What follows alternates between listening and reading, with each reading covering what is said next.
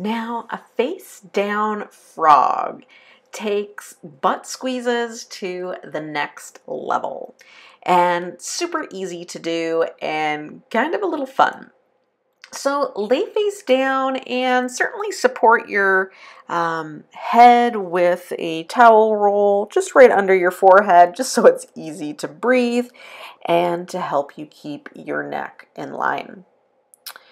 What you want to do is get yourself into a frog position, and feet and big toes are close together and knees are kind of turned outwards.